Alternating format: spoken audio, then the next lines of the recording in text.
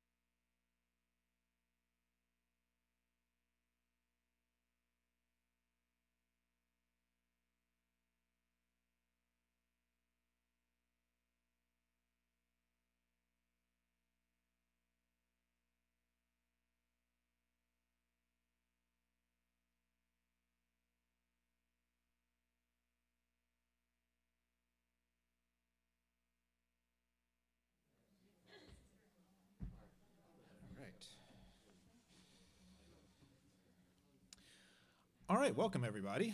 Thank you all for coming out. My name is Nathan Stalvey, the director of the Clarke County Historical Association.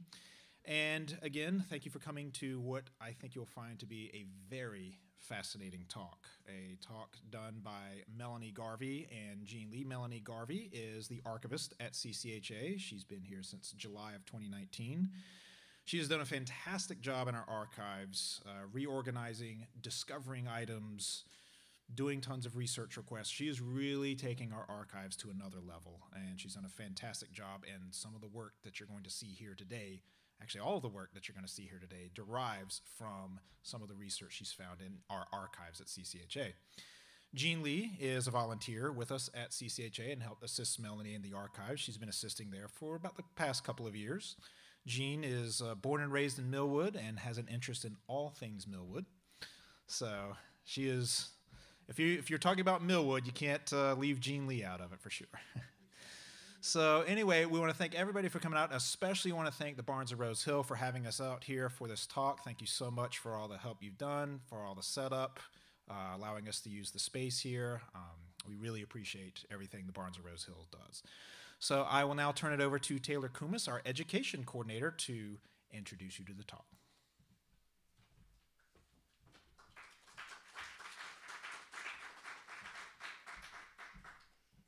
Oh gosh. Good afternoon, everyone. I'm Taylor Comis. I am the Susan McCowan Education Coordinator here. A couple things I wanted to go over before we start the program. So this is just a quick reminder that we're going to cover some pretty rough topics. The parts of Dora's life that we're going to be able to track are marked by very low lows. These events shaped Dora into the person she was, and while we do not and will never know the full story, it deserves to be told as accurately and respectfully as possible. And we've chosen the language we will use carefully to reflect this. Also, another reminder is all these materials that we're going to be using today will be put on our blog that will come out Monday, May 10th. And you can just go to Clarke, well, if I can find my piece of paper, clarkearchives.weebly.com. Questions can be asked throughout the talk. They do not have to be, you do not have to hold your questions until the end of the talk. You are more than welcome to ask them during. We actually encourage it. These ladies have put a lot into this program, so if you could please silence your cell phones, that would be great. And thank you all for coming out, and we hope you enjoy.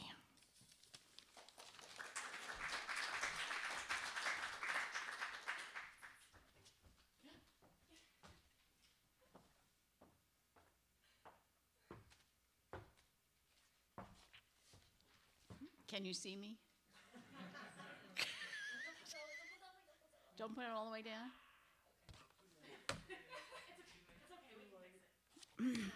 Well, I'll stand over here. Did I shut it down? I can close it now? All right. Hello, everybody. Thank you for coming. This is difficult with the lights and the microphone, because I'm a more casual person in my old age. So bear with me. So anyway, about 2 years ago, I started volunteering at the museum, or at the Clarke County Historical Association. And I started working in the archives with Melanie. And just hearing when you arrived, I arrived shortly thereafter.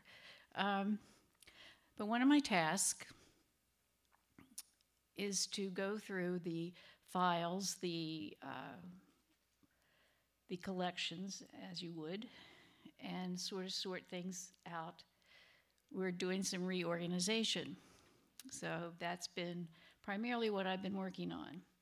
And while doing that, I was working in a lawyer's collection. His name was Charles Braun. He was a lawyer in Berryville back in this day.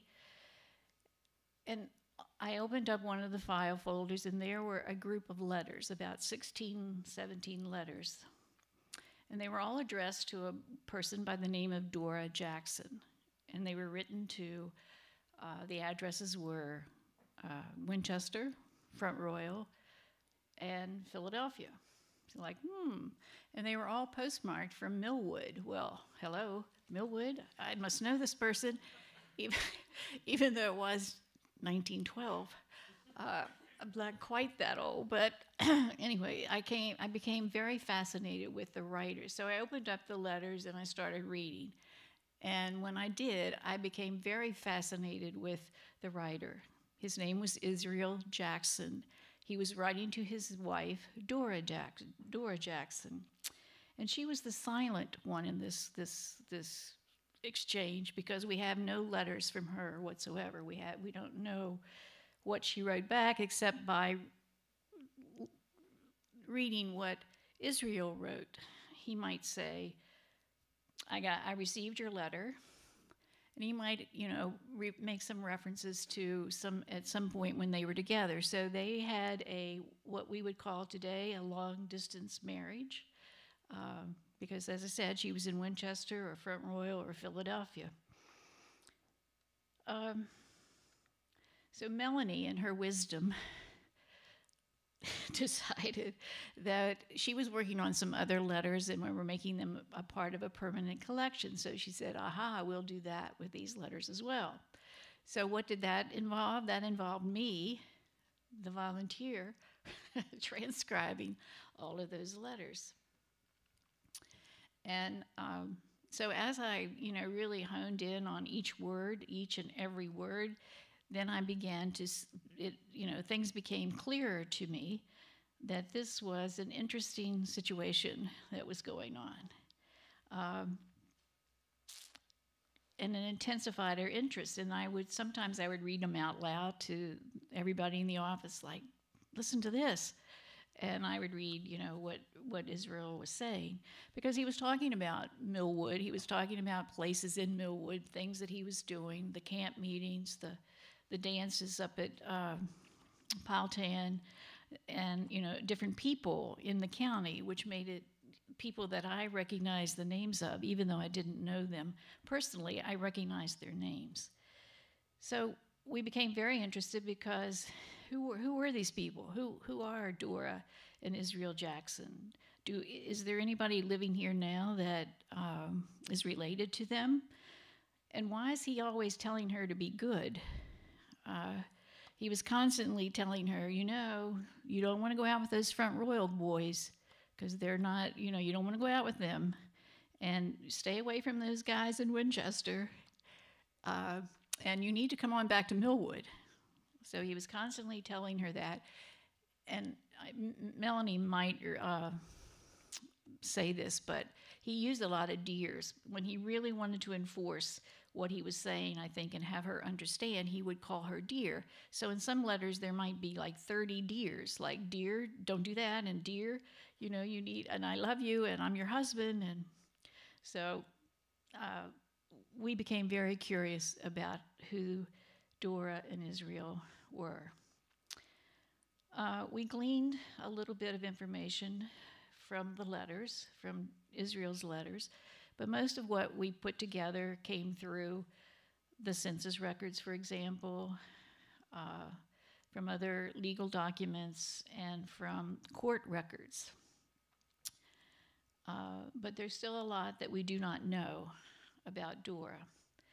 And working together on this research, we decided, and I think Melanie had already had this kind of decision, that everyday people need to be held up in Clarke County. We need to talk about the everyday people who have, in some cases, unforgettable stories.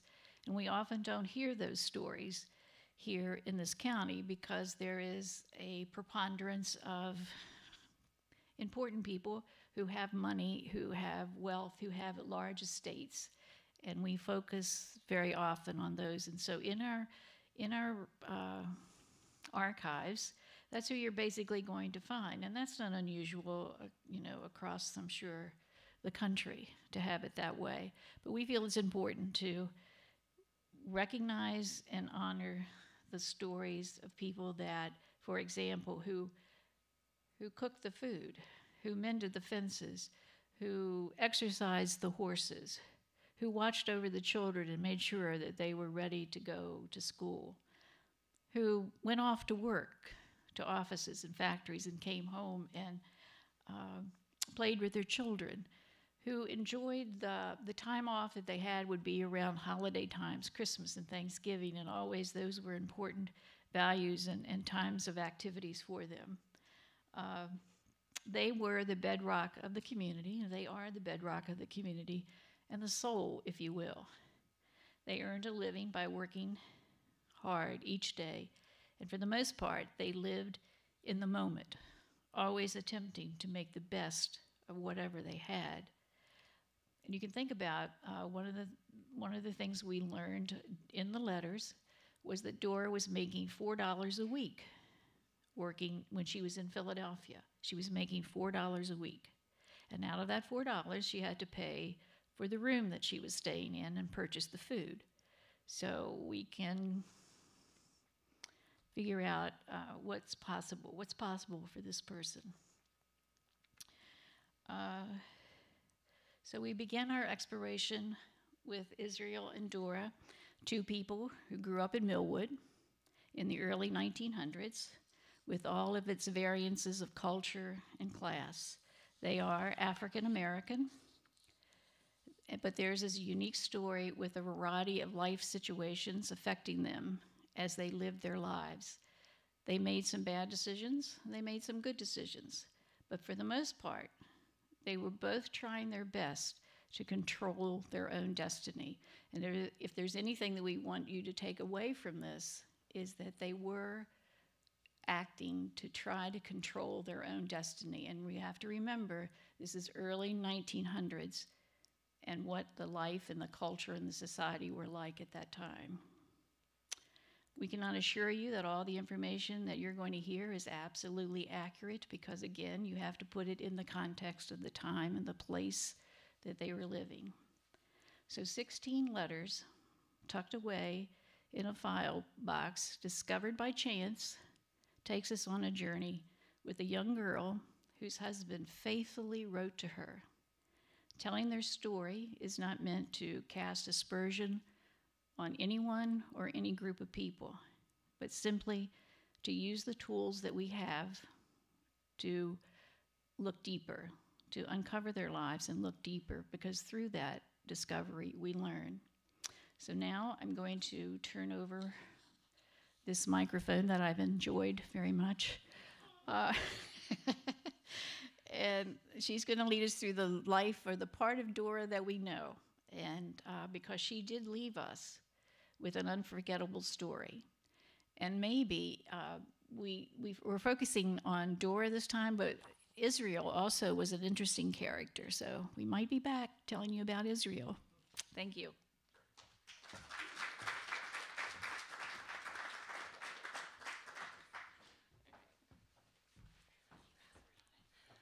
All right, so give me a second so we can get the PowerPoint set up real quick.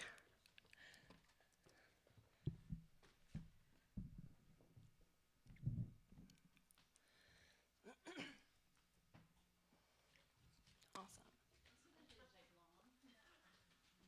I did say a second. All right. So Jean and I are super excited to finally bring Dora to the public. And if you remember, about a year ago, I actually did a program with the George Tyler Moore Center for the Study of the Civil War through Shepherd University. And we talked about these letters.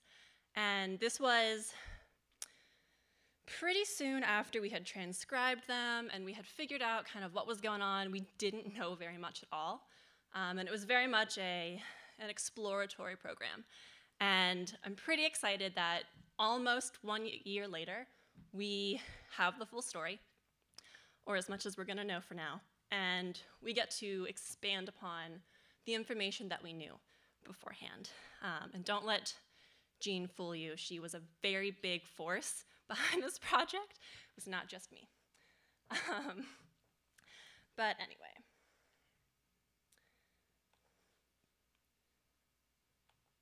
There we go. Okay. So in 1964, Dr. Martin Luther King Jr. wrote a long note in the margins of his personal copy of Charles Silberman's book, A Crisis in Black and White.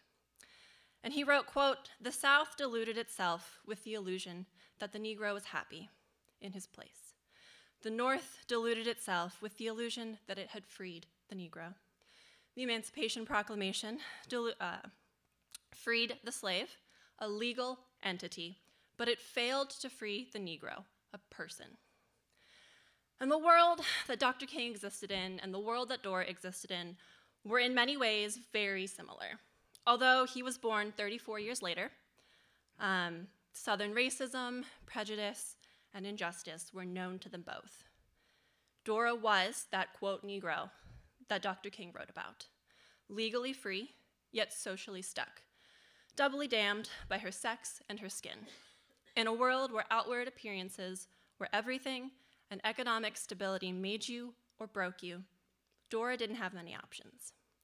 But Dora's story is one of strength and of courage. She took what life handed to her, but she also resisted. She fought back, and she had a voice. She refused to fit within the mold society made for her, choosing instead to carve her own path and be her own woman. And this is the Dora that deserves remembrance.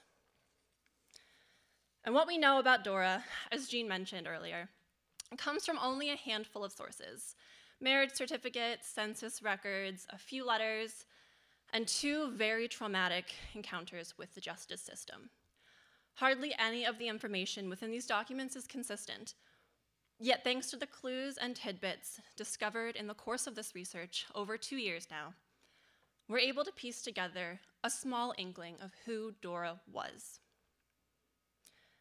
But the picture that we've discovered and the story we've uncovered, it's not happy. It was not a happy story. It's filled with challenge, with disappointment, intrigue, and mystery.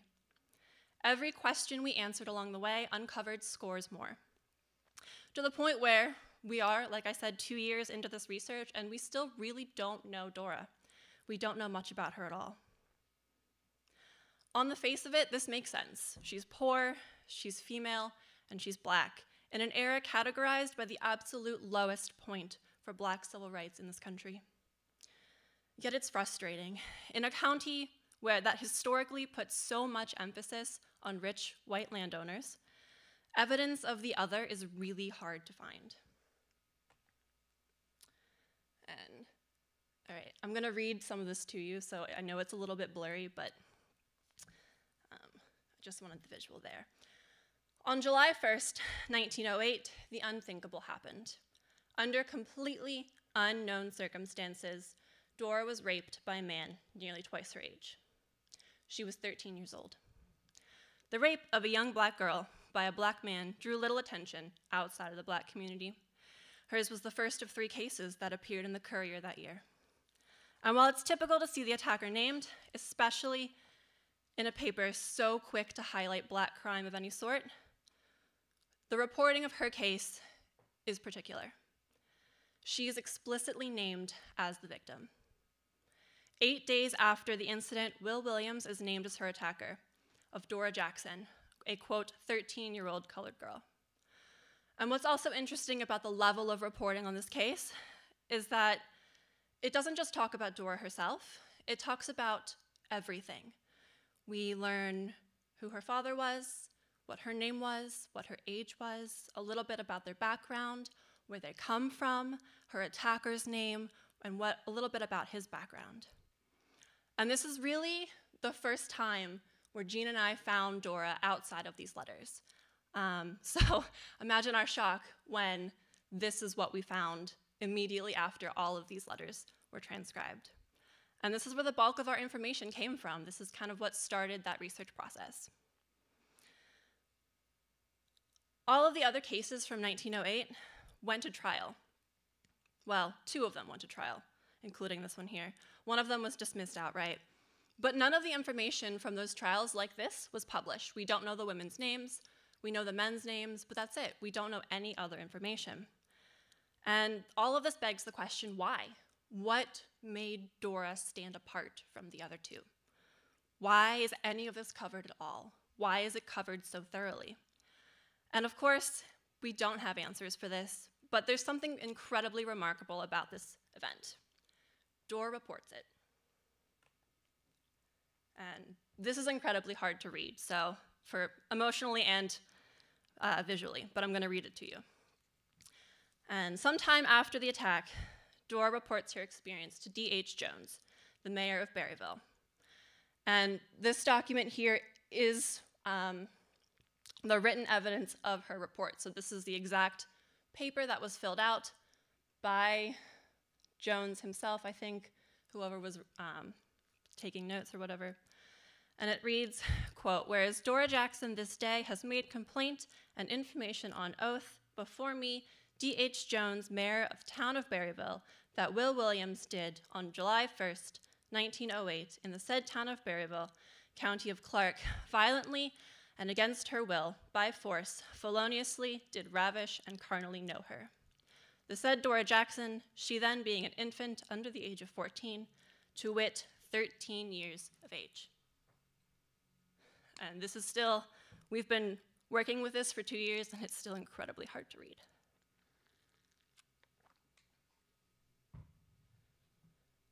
And there's only a handful of documents that survive from this case.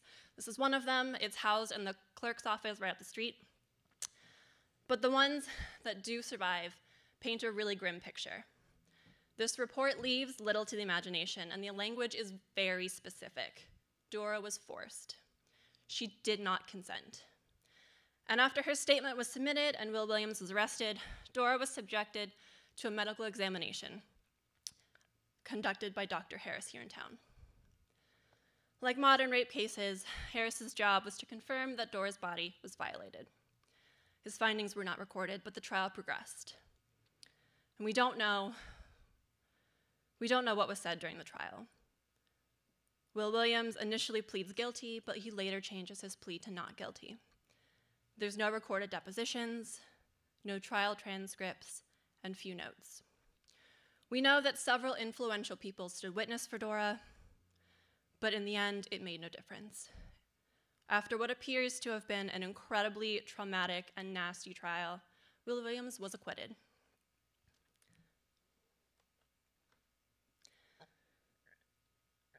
The two other cases from that year ended similarly. One of them never made it to trial. The other one was dismissed as well. And we'll never know how this affected Dora. But we do know that she chose to report this, despite the fact that she didn't have the chance of a fair trial. She chose to go to trial. She chose to report this event. And she chose to expose her attacker for what he was. This was not Will Williams' first brush with the law, and it's not the first time he appears in the newspaper for criminal acts, but it is one of the last. After this event, there might be one more instance, but he really doesn't show up, causing trouble in town again. Today, the reporting of any sexual assault comes with a heavy stigma from multiple angles. But imagine the terror Dora must have felt in 1908. A young black girl in the South with no legal independence from her parents. Yet she was forced to experience the horrors of the adult world. Today we know and expect this type of trauma or this type of predation to come with years of trauma. And we have professionals on hand ready to help. But in 1908, you're just expected to move on. This is, remember, the lowest point for Black civil rights, and there wasn't really much resources for Dora. The Latin phrase, dura lex sed lex, the law is hard, but it is the law, doesn't apply to unjust situations such as this. It's an eat or be eaten world, and she chose to fight back. By reporting this event, she became not just a nameless passive victim, but she chose to take control of her story, even though she knew it wasn't going to be a good outcome, even though she knew she would be further stigmatized for this action. But, thankfully, her story doesn't end there. On May 2nd, 1915, an article appears in the Times-Dispatch, a Richmond newspaper, and it reads, "After an investigation lasting since January, 4 Negroes have been arrested and are in jail at Berryville, charged with poisoning 13 valuable mules owned by S.H. Eidson, a well-known stockman of Boyce, Clarke County. And Sheriff Levi, who conducted the investigation, expects to make other arrests in the next day or two, one of which it is reported may produce a sensation.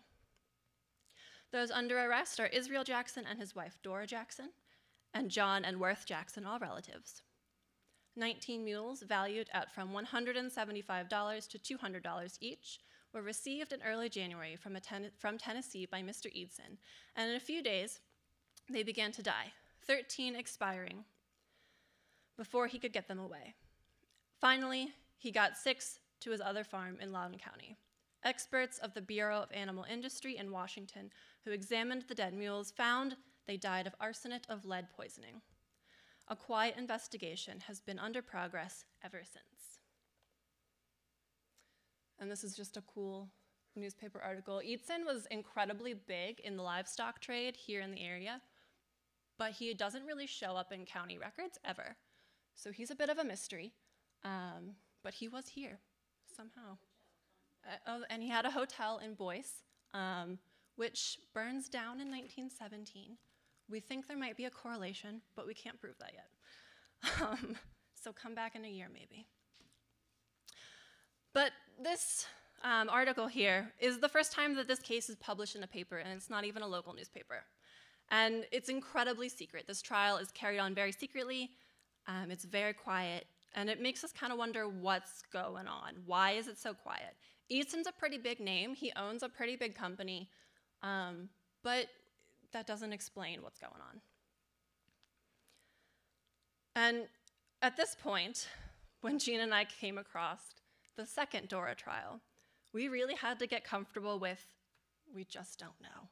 We just don't know what's going on. We don't know what the motivations are. We have no idea. This trial also leaves few records. There's no transcript. There's a deposition that we'll get to, but that's kind of it. There's not really a whole lot that we're left with. Just a bunch of newspaper articles and a few summaries in the courthouse. And the one deposition that we do have from this case is kind of where we get most of our information from. And it's a remarkable document in itself. It's the only deposition to survive that we know of. And it's made by a man named Toby Green, and we'll come back to him in a second. But according to Toby, there must have been some kind of argument. He says Dora's actions were about getting even with Mr. Eidson for hitting her, but he doesn't say anything else. Dora goes to some pretty extreme lengths to get even with him, so there must have been something more than just being struck. She poisons the mules, and if the deposition is accurate, she tries to kill his entire family as well. And that's a pretty extreme answer for something. We just don't know. And she knew at this point, she's about in her early 20s. She knows what's going on. She's not naive. And she knows if she reports this assault, reports Eidson hitting her, or whatever happened, she's going to get in trouble for it. She's going to face some sort of charge. With Eidson being as powerful and as wealthy as he probably was, it's not really going to bounce on, or it's not really going to affect him too much, especially in this time period. So she knew the law's not going to be on her side. She's not going to report it. Why, if her earlier attacker gets off scot-free, why is this one any different? And just as remarkable is how many men she was able to pull into this event as accomplices. And we don't really know why men are drawn to her, but every time she pops up in the letters, in the court case, in the deposition, she has this circle just kind of surrounding her. Toby, Frank, Wash, John, Israel, although Israel's not really an accomplice, and all the various people that she interacts with and she comes into contact with in the process of setting up this poisoning. They're all men. None of them are women. And what was it about her that drew people to her? We don't see resistance on their end. Of course, it's not really mentioned. So if there is resistance, it's pretty well hidden. But Even Toby, in his deposition, you don't see him saying, man, I really just wish I hadn't helped her. Man, I really wish, there were a bunch of us, we tried, but we just couldn't get away. That's nowhere. And many of these men who do help end up on trial with her. They're all charged individually. And in the end of this, after the investigation, Dora is indicted on 5 felony charges, all of them having variously to do with poisoning, poison the mules, attempted murder on the family. And despite pleading not guilty, she's convicted of 3. The rest were waived after she was sentenced to 3 years hard labor at the Virginia State Penitentiary in Richmond. Frank pleads guilty. He's also sentenced to 3 years hard labor. And Toby, whose deposition we have, was sentenced to the Negro Reformation Association of Virginia. But we don't think he ever made it there. Almost 1 year to the day after the sentencing, he's struck by a train outside Berryville, down by the tracks, and he's crushed. He had just turned 17. Many of the details, as I'm sure you've figured out by now, are unknown. We just don't know. But once again, we have a very clear instance of Dora taking matters into her own hands. She chooses not to be a passive victim of an unjust system, even though she knows exactly what's coming. Her sentence is not a surprise. This is the height of Southern convict leasing system and chain gang labor systems. There would have been stories circulating among the Black community, circulating among Millwood, in the county. She might have been poor, she might have been Black, she might have been female, but she wasn't naive. But I did save the best part for last. Not only did Dora mastermind this whole event, she planned to frame her husband, Israel, for everything if she was caught. At least according to Toby, but it's a pretty convincing story. Now, Jean brought it up earlier, and I've mentioned it a few times, but if this is the first time that you learn that she's married, that her husband's name is Israel, you're gonna ask yourself, why? Why is it hidden? Did she have a bad relationship? Why is she framing him? What's going on with that? And thanks to an incredible stroke of luck, we can take a pretty detailed look into their marriage. And that luck is those letters that Jean brought up. Between 1912 and 1915, right between both trials, Dora and Israel exchanged letters. Right off the bat, we know they're married. He's constantly calling her my dear, dearie, my dear wife, etc. And you get the sense that she really needs reminding. These letters are incredibly personal, and unlike the trial documents, the newspapers, and any other government records, these weren't meant to be seen by outside people. So they give us a really good idea of what their life is like, what their marriage is like. And it's not edited. These letters, they haven't been redacted. We have the originals. This is exactly what Israel is writing to Dora. And of course, as Jean also said, we don't have Dora's response. We only have Israel writing to her. But even still, we can learn a lot of information just from what he's saying and what he's responding to. And the first letter is pretty unremarkable, excuse me. It highlights their general domestic situation. You learn their names, you learn kind of where they are, but there's a pretty important clue. Dora's not at home, and she's not living at home with Israel. The letter is addressed to her, but the address, the physical address, is in Winchester, 19 North Washington Street. The house still exists today, and it's the home of her employers, the McCormick sisters.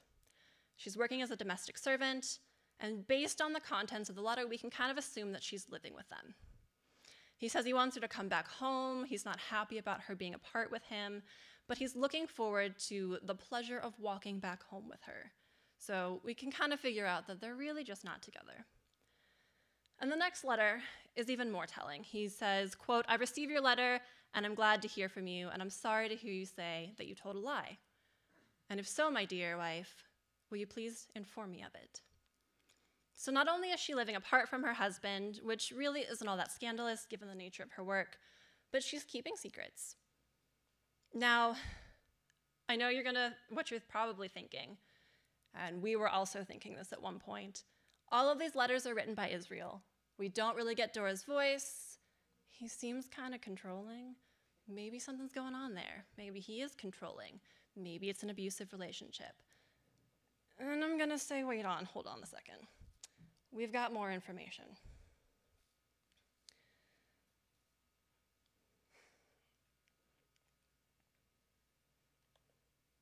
There we go. This PowerPoint's a weird format, so I'm sorry if it takes me a couple of seconds to change slides. Dora and Israel got married March 22nd, 1910, in Millwood, in the home of Benjamin Layton, who also officiates their wedding. She's 15 years old, and we know this because, as you can see towards the middle on the left-hand side there, her parents have to sign off on the marriage because she's under the age of consent. Israel, who's born in 1883, is pushing 27. This actually, his age is wrong on this one. His birth was recorded, so he's actually born in 83, not 85, I think is what this wants you to believe. And the age gap's not super unusual. It's pretty normal. But she is under the age of consent, which raises some eyebrows. We don't know why they got married. We don't know really how they met. They both grew up in Millwood, but that doesn't really explain anything. And this is only 2 years after she's attacked. So 1908 to 1910, it's probably not even 2 full years. Was Israel rescuing her? Was he trying to help her reestablish that respectability after it was forced and taken from her? We don't know. We have no idea. The letters don't tell us, they don't really give us a clue. But what we do know from these letters is that she seems to like the company of men. As we brought up earlier, they just kind of are drawn to her all over the place. And we just don't know why, but she seems to like it. She doesn't really push them away. And the letters make us understand that Israel suspects something's going on. She's jumping from house to house, job to job. She's working in Winchester, she's working in Front Royal, and she's working in Philadelphia. And we have addresses for all of these places. So they're real places. They're not just fictitious, made-up things. And they're pretty far from her home. And they're both from Millwood, like we said, but we're pretty sure they're at least attempting to have a base residence in Boyce. We know Israel is renting some property somewhere in the town. Of course, we don't know. That would be too easy. But they're all pretty far from either Millwood or Boyce. And Israel's staying here. He's working odd jobs in the county. He works for the Gilpins. He's pretty stationary. He doesn't really move around like Dora does. And we can tell from these letters that they're separated for almost the entire duration of the timeline that we have. Sometimes he visits, sometimes she visits, but they're never really together for very long. And at one point, there's a chance she might be pregnant. He's very concerned that this baby might not be mine. And he's always warning her about not to run off, don't go see these people, don't bring other men into the house, etc. And it still sounds like he's concerned, like he's controlling, like he's trying to be there in spirit, if not in person. But again, this is Dora, so there's another twist in the story. In 1914, an engagement announcement appears in a Philadelphia newspaper, and conveniently highlighted is Dora's name. It reads, Dora Jackson, 1545 Dorrance Street, and she is engaged to marry Charles Britt, who lives in Philadelphia. Now, we know this is her for 2 reasons, and the first one is that we have letters addressed to her at this address. We know she's there, we know she's living there. I think, we can't quite confirm this yet, but we're pretty sure this is where she's working as a housekeeper. But the other reason we know it's her, we have her marriage certificate. It lists her parents, her birth date, all the important information that confirms that it is in fact Dora. And she lies about half of it. I think she lies about her age, but her parents are listed accurately. Most of the other information is pretty accurate, but the fun part is that it says she's never been married before. Now, not only is this a blatant lie, but we have both marriage certificates for both Charles, her second husband, and Israel, her first husband. But if you kind of remember back to the timeline, this is 1914. The poisoning case takes place in 1915, and she's very conveniently listed as Israel's wife. So we're not really sure what's going on there. But in light of this situation, 2 husbands, 1 in each state, Israel's letters seem a little less controlling and maybe a little more grounded in reality. But beyond her marital issues, what we can clearly see in these letters, even from Israel's perspective, is that she's a very independent woman. She is her own person. She doesn't let marriage, either one, hold her back. She's not confined by traditional ideas of womanhood.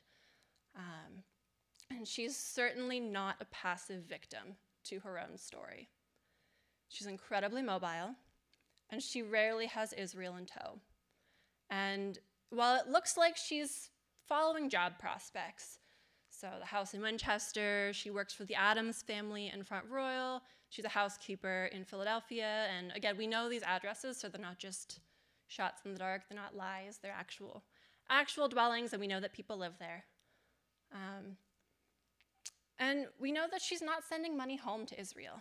Typically, when you see this kind of situation, you kind of want to build that future together. So you're working apart, you're saving money. She's not doing that. We know in the letters that she's buying new clothes, she's buying new shoes, she mysteriously has a gold watch. We're not really sure where that came from, neither is Israel. And you don't see her operating a certain way because Israel wants it. You see her very much kind of ignoring his advice or suggestions, I guess. She's definitely her own woman. She's not held down to anything. And it doesn't even really appear that she takes Charles's last name when they marry. She remains Dora Jackson. And if this is because she doesn't want her Clarke County friends and relatives to know she's married again, or no, we don't really know. But there's still probably, Israel and Dora are still probably legally married by this point. The newspaper lists her as his wife. Israel certainly thinks he's still married by this point, so we're not sure what's up with that. But she's acting this way for a reason. She's choosing her actions. It's not just happenstance. And after 2 years of research, we still don't know very much about Dora. In fact, were it not for those letters, we wouldn't know anything about her at all.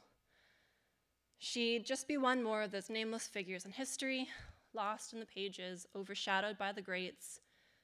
But it's still an ongoing project, halted by COVID, but we're working on it.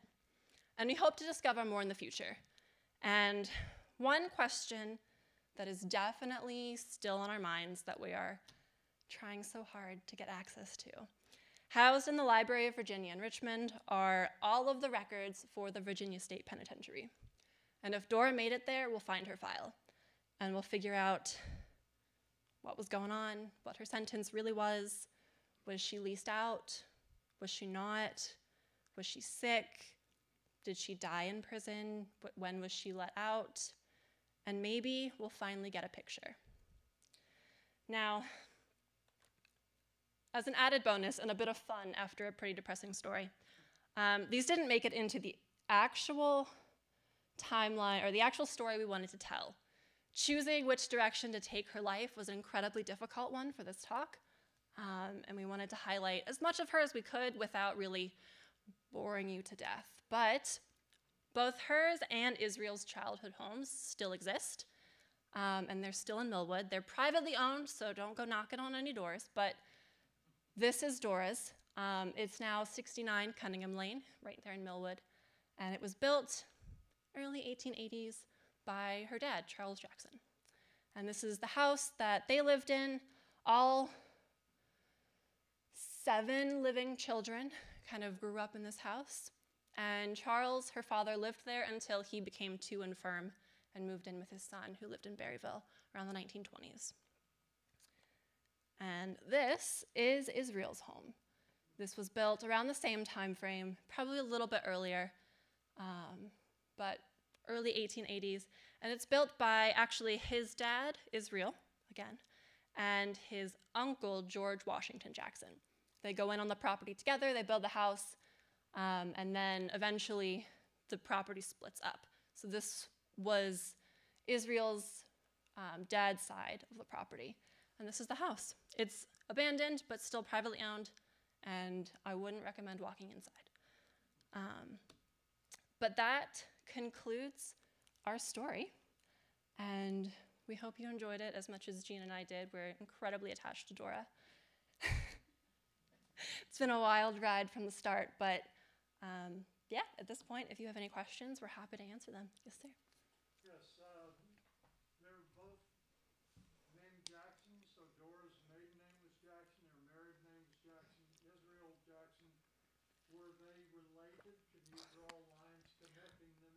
And are there any lines since then? Any descendants? Anyone you know in Millwood or around that are Jacksons? Yeah, Geneva Jackson. Yeah. Is she related? This is a great question. So as far as we can tell, there were about 3 individual Jackson families in Clarke County. None of them seem to be related. So I can confidently say Dora and Israel are not related. They do not come from the same Jackson families. Israel's family was actually free. They were never enslaved, as far as we can tell. And they were living in Winchester for a couple of generations. And Dora's family was enslaved in the county. They were actually owned by the Randolph family. We have direct evidence that her grandfather was their butler, Dr. Randolph, and her father worked at Carter Hall post-emancipation. So they are not related. They do have the same name. Moving forward, I try not to kind of go too far up because I will just get mired. The family tree that Jean and I have assembled for these two is massive. And there will be a link up on the blog to it so you can kind of explore and see who's who. But we do know there is a few living relatives of Israel, I think, that we know of, still living on one of the divisions of this property. And as embarrassing it is, the name is escaping me. Do you remember who it is? It's gotta be Jackson. It is a Jackson. I can't remember for the life of me his first name, which is not good. Who owns that property now? Millwood. You drive right by it all the time. Yeah, this one is of the Masons. Yeah. The original property was a pretty big, I should have had a map for this, but it's a pretty big triangle. So it's this one, and then if you know where this is in Millwood, it's the house next to it and the house next to it. That's all originally the same property. 3 brothers-in-law went in together, and then as they kind of established themselves, it divided out. So this one is the Masons' property. One of them, I think it's the next one, is the Jackson property, and he's descended from Israel. Charles Jackson, that's right. It's Charles Jackson, but he's not related to Dora. He's related to Israel. And then we know we traced it. We know that one. Yeah. But no one, I've talked to lots of people in Millwood, but no one remembers these names of these people. They have no recollection, but Israel Jr. is listed as a trustee or a deacon at Challery Baptist Church, but no one, at least the ones I've asked, cannot recall who he is, who Dora was. I've talked to the Laytons, they don't remember any, they don't have any family history. You were asking, did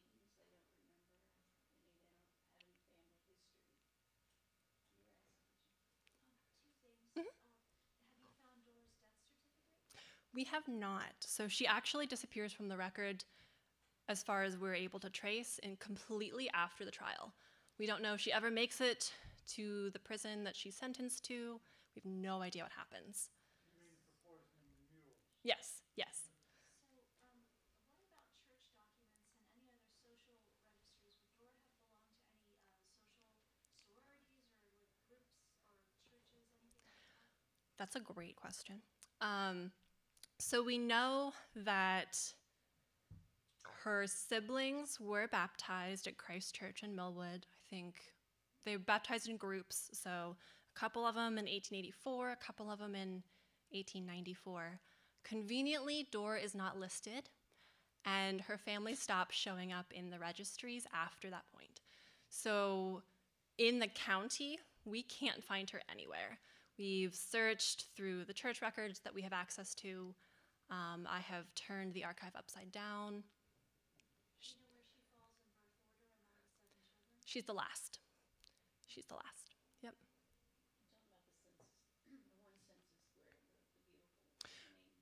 Right. So we do have, Jean reminded me, we do have her in 2 census records. One of them, she's a child, and her name is actually not listed as Dora. It's listed as Beautiful.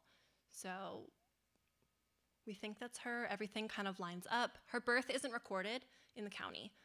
She's actually the last of what we think is 14 pregnancies. So her birth isn't recorded, and there's a couple other of her siblings' births that aren't recorded. When you say 14 pregnancies, the mother had 14? Yes, yep, her mom had 14 pregnancies, and that's actually pretty consistent. Her mother reports that. Now, whether that's accurate, we don't know, but it is consistently reported as 14 total pregnancies, 7 living children. So she's the very, very last of both of those. So we see her in the 1900 census, and then we see her in the 1910 census, which was recorded right after she marries Israel, and then she's gone. She disappears. Yes, ma'am. What were the dates of the letters? The dates run between 1912 and 1915. There's a pretty big gap in between some of them. I think we might have 1 or 2 letters for the entire year of 1913, but that's, yeah, they're pretty. 1915 seems to be the biggest year. 1912 is pretty big, and then in between, we get like a handful. So. Taylor, do we have any online questions? Have you noticed? No? All right. Yes, ma'am. So as you were uncovering this old story, was there any piece that you were most shocked or excited to know, even though it is sort of grim, but just uncovering all the puzzle pieces? Yeah, so honestly, every time we found something, it was pretty big because she just doesn't exist in the day-to-day records of the county. So I think we found the mule case first, and that was really where we went, hold on, what's going on? Because we didn't... Melanie, we couldn't understand why Emily was reported In in Richmond. Richmond, yep. It was never reported in the Courier that this happened, and so we were curious, and still are. Why didn't they report it locally? Yeah, not until the trial actually gets to court is when they start reporting it. So that was pretty exciting. And I think the hardest part for both of us was when we uncovered as much as we did about the rape case, because she's so young. I still have an incredibly hard time reading all these documents. As a woman, I'm not that much older than she would have been when we lose track of her. So that was pretty hard, but yes, ma'am. Are there letters from the Addison family? Is that the name of the mule owner? Yep, we don't have any other letters that we know of. Some might exist. They're actually, I want to say there's an Eidson family collection in Tennessee where they're from. And because of COVID, they're all completely volunteer run. So because of COVID, we haven't been able to reach out to them. But they're on the list to see if there's any kind of cross-distance connection that we can find. That would be awesome, but he just kind of... We do know that the Easton Hotel was where the Baptist Church is today, is where that hotel was back in 1914. Yeah, and we can't find, it goes up in flames, allegedly. I can find one reference for that. Not in the newspaper, it's not, I don't know. Morale, you've told me about it, and then we found something in the archive that mentions it, and that's it. So we kind of, yeah. So tell us about that other elusive thing you found in one of the ledger books from Millwood that had Dora's name. Yeah, so I actually think it's not our Dora, but we don't know for sure. But one ledger book that we have from Millwood that still exists, I can't remember whose family it came from, but on the front of it is written Dora in letters that kind of resemble Dora's handwriting. She's literate, that was her writing, her own name. And it's a very brief couple of diary entries from about this time period. And it talks about just kind of her being social in the county. It unfortunately doesn't give us enough information to know if it's her, if it's one of the other Doras. There's a handful maybe in the county during this general time period, but it's a possibility that we're looking forward to. So you say Israel's letters sort of inform your vision of her, and you have it sort of encapsulated what that is. She's a domestic worker in various households, but she has expendable income to spend on clothing, and that's all you've presented as what you gleaned from the letters. But what other details have you gleaned from the letters? Yeah, so sidetrack from that just a little bit. When we decided what angle to take for this talk, we really wanted to highlight Dora's independence. So we kind of steered a little bit away from the letter content and moved towards more of her as a person.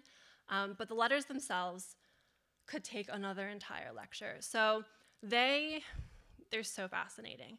They tell us, we learn names of people in the county, we learn when family members die, we learn when neighbors in Millwood, there's a tragic incident actually, something like an oil can explodes and 2 little boys are killed.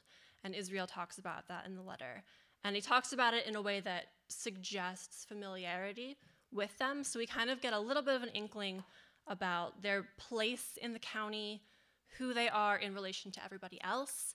But about Dora herself, we kind of just learn that she runs around a lot, he doesn't trust her, and it acts like she has disposable income, but you also kind of get the sense that she's irresponsibly spending all of this money. Now, again, we only get that from Israel's perspective. We don't really know what her side of the story is. He keeps telling her, you need to come home. Yeah. You work in Clarke County, but you could make more money if you came to Clarke County. And then he gives the situation at the Gilpins. He says, I know that so-and-so is leaving or whatever, and you could come and work for them, and they would pay you $5 a week. Yeah, I know you would get $5. In the time, she was only getting 4, so that's why I mentioned the $4. So if she came home to Clarke County, and he couldn't understand why you're not doing this. Why won't you come home? Why are you staying away? So, yeah. And there was something about a mirror. He was a mirror. Was it a mirror? Yeah, there was a looking glass. He was supposed to be bringing her. He didn't. And she Got mad, I think. Yeah. yelled at him about that. So, Yeah. Go ahead. Okay, I noticed that men are attracted to her, Mm-hmm. and she seems to be attracted to them. Do you think possibly it could have been because she was raped as a young girl that the women in the community probably shunned her? That's, Therefore, yeah. that was her reason. That's definitely a possibility. And it's something I wish we had. I hate speculating about this part of her life because anything we say is going to be wrong, and someone's going to get angry, each other or anybody. It's just so sensitive. But I think we can definitely. I think that's an option. I think she was shunned. I mean, we can't find her in the county outside of this very small handful of information. And we don't really see her mentioned anywhere. Nobody seems to kind of, it's like she didn't exist. And so the fact that she could have potentially been shunned by that female support group, I think is absolutely something we can speculate on. one piece of evidence to that is her sister. There is a letter from her sister to her, right? Mm-hmm. And the sister is saying to her, you need to be more like me. You need to shape up. She used that word. That's me. But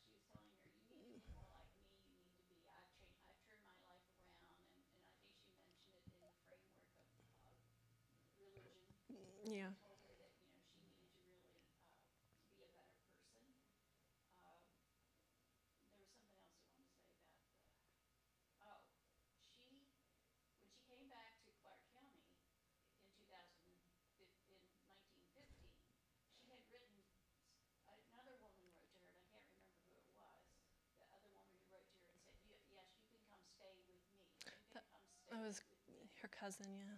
Yeah, her cousin, I think it was a cousin, that you can come stay with me, it's okay, come anytime. So at that point, she must have come back to, we're not sure if it was Millwood or where it was that she was living, but she did give her permission to come back, so that's when she returned to the county. So we don't know whether she returned to Israel home, or if he had a home at that point, we're Yeah. not sure. She's the only child whose birth wasn't recorded, or her baptism wasn't recorded. Her older sister also wasn't recorded, her baptism, but she had already been married by this point. So she is the only unmarried child who was not recorded. Does that say anything, or was that common for the last child not to be recorded? Does that show that maybe she was a product of infidelity, or? No, I think it's very much she's just the last of a lot of children.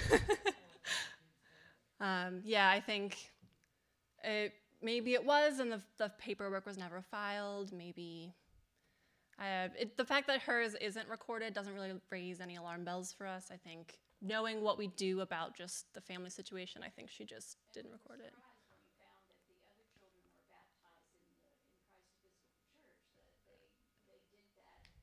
And so was there not a black church at that time that where they would have gone? Why were they being baptized? Maybe you were out. Do you have a Well, there, I mean, there were Well, black members of, yeah. Christ Church?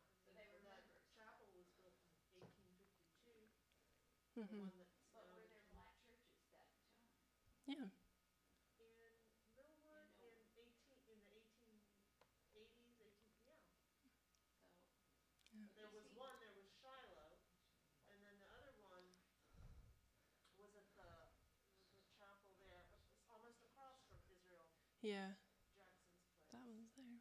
And then there was, of course, Little Chapel right. there in Claytonville.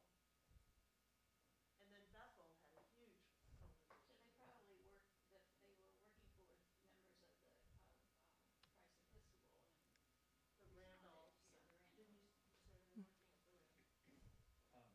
First, congratulations on advancing the project in the ways that you have.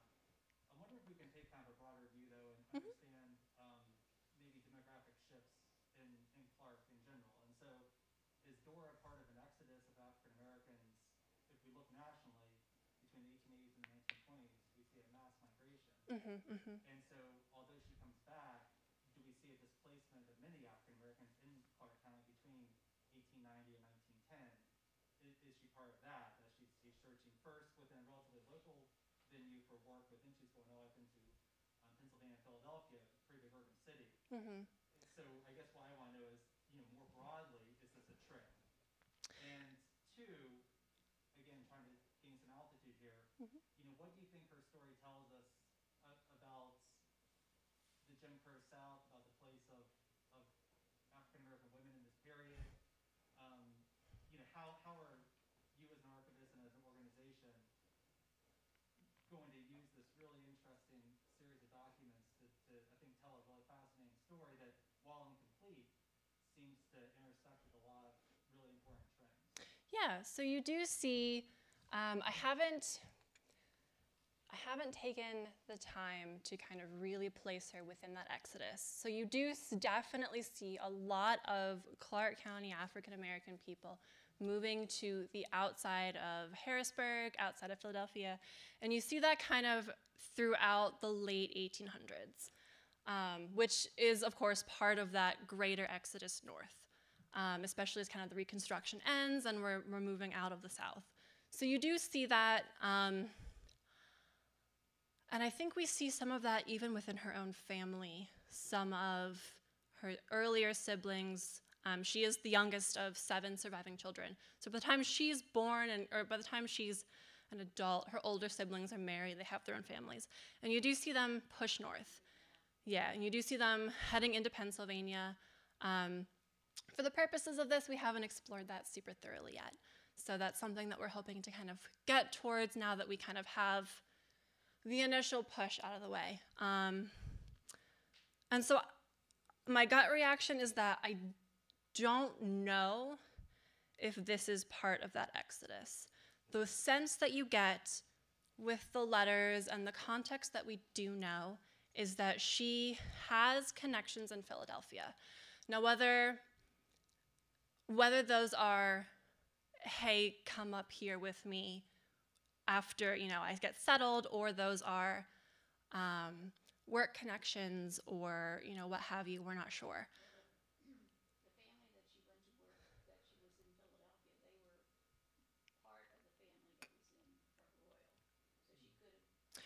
But we don't know exactly who she's working for. We have addresses.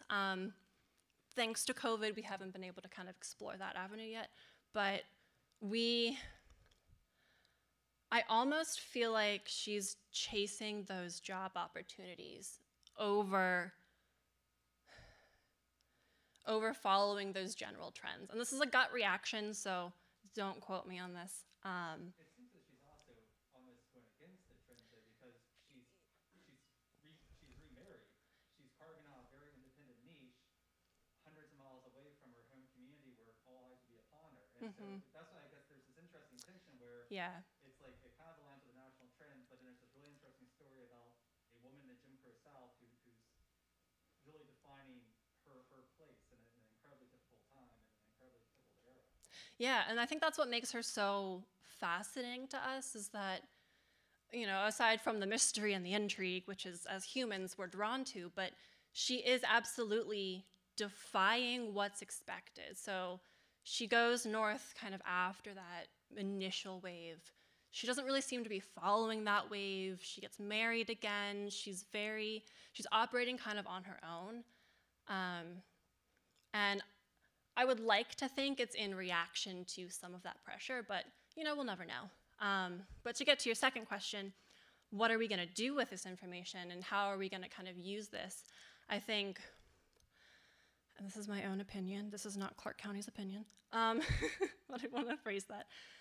I think we've spent, this county is established in 1836. We're very, very close to the bicentennial. I think we've spent almost 200 years focusing on rich white people. It's time to focus on everybody else. I personally am a historian of class and gender. So Dora's story is fascinating to me because she's not a rich white landowner. She doesn't exist except for a few mentions of her name. And Israel, too, is the same kind of way. And all the people that we've been able to kind of pull out of her story. Will Williams, his wife, we know a little bit about that. We know, her siblings, his siblings, their family, the more we dug into this, the bigger the web got. And I think this is a really powerful moment in both our national history with all the tensions that are going on right now, but also within our own institution. This is a really good chance to kind of push the envelope a little bit, to really branch out and start adding those people into the story, which sounds kind of preachy, but I think it's important for us to acknowledge that, there's more people to the story. I come from a background of extreme poverty, so I think, maybe a little biased, that it's just as important to tell those people and tell their stories. Yes, ma'am. Do you have any idea how these letters ended up in the archives? I was hoping no one would ask this question. We have no clue. So we found them in a collection, or in a pile, really. It wasn't even sorted.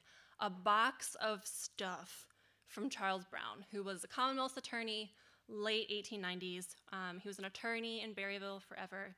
And then he ends up, it's like the mayor of Salem, Virginia, I think. Like really, really way out there. It's bizarre. And we were sorting through it. Jean and I were tackling it finally after it's been sitting in the corner for years. And she actually found them. I was doing something else, but she's like, hey, these don't fit. They don't, what's this folder of letters doing in all of this legal stuff? Which is really how we got started, but we don't know where they came from. We don't know. Speculated as to whether he was if he represented her, because he had these letters that were written to her. So she would be the owner, right? She would have had these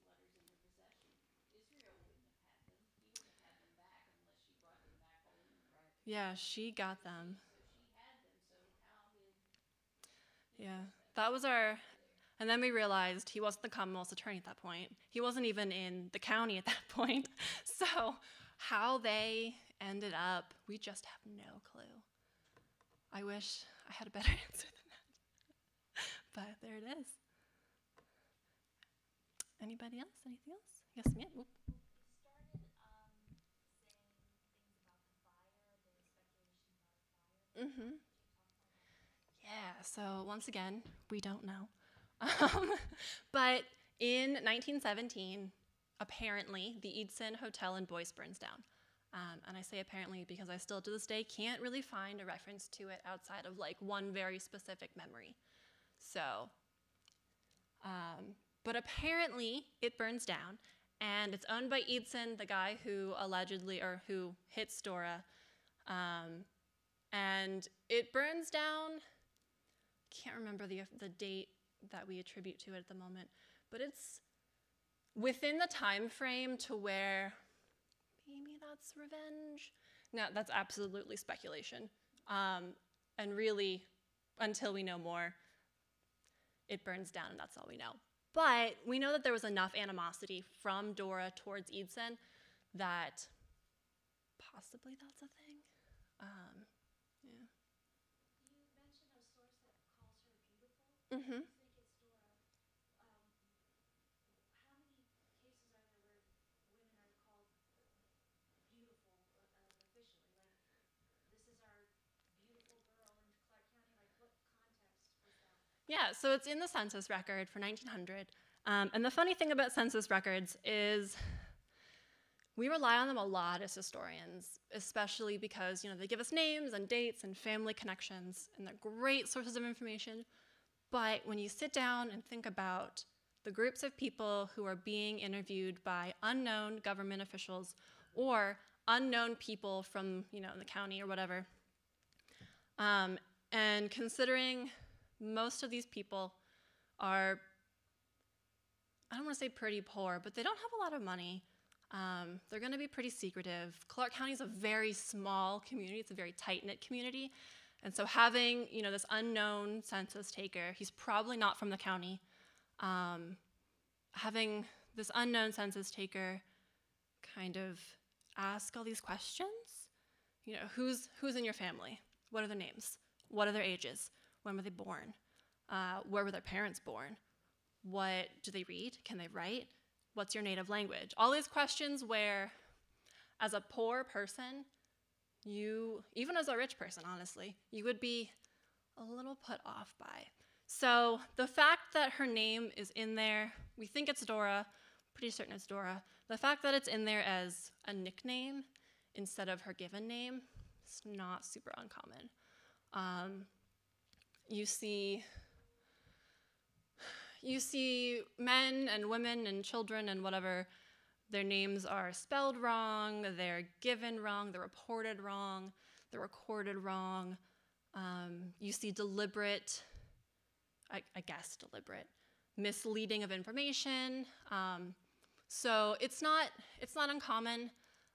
We think that was her nickname, just kind of based on, she's about 5 at this point, so we think that would be her nickname, and maybe that's what she's known by. So depending on who was home when the census was being taken, or when the information was being taken, that's just what they called her. They're used to calling her beautiful, or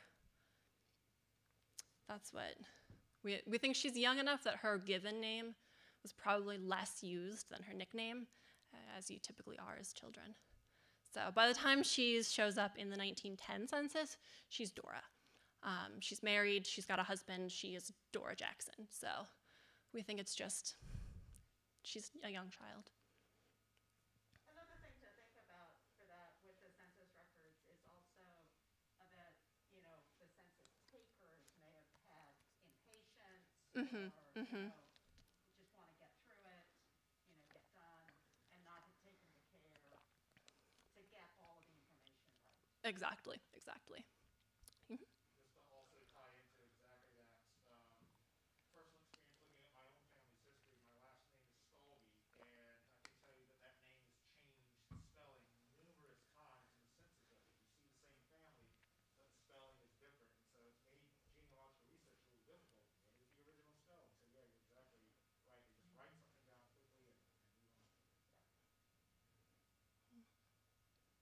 Anybody else? From, Yeah. From a point of view from the story from the very beginning, seemed like the situation right from the time she got raped almost made her search to go further, like searching for the stars. Mm-hmm. Because she didn't have no other choice. Even with the marriage, she just felt like She was life had trapped. just give her such a rotten deal. Yeah. What the heck?